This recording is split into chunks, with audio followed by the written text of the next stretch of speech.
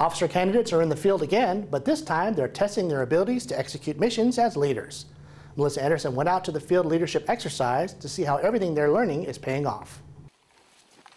Knowing how to lead troops during squad and platoon level operations is an essential part of being a leader. That's why officer candidates are in the field practicing these skills outside of the classroom. It's really easy to design something on paper and come up with a plan, but it's really hard to actually execute it and do that with just efficiency and ease.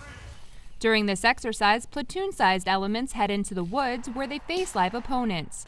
It's up to them to figure out how to accomplish the objective while overcoming these opposing forces. Take for your security.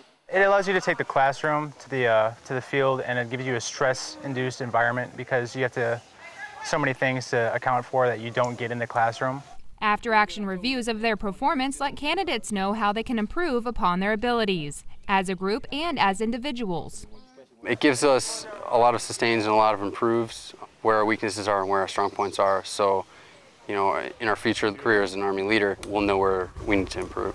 And there were some key skills candidates will take with them as they assume future leadership roles. They emphasize a tactical pause, taking a tactical pause from a situation.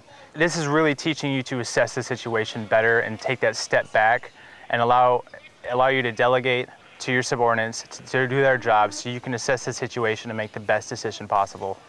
With their field leadership exercise complete, this group of candidates is one step closer to joining the ranks as commissioned Army officers.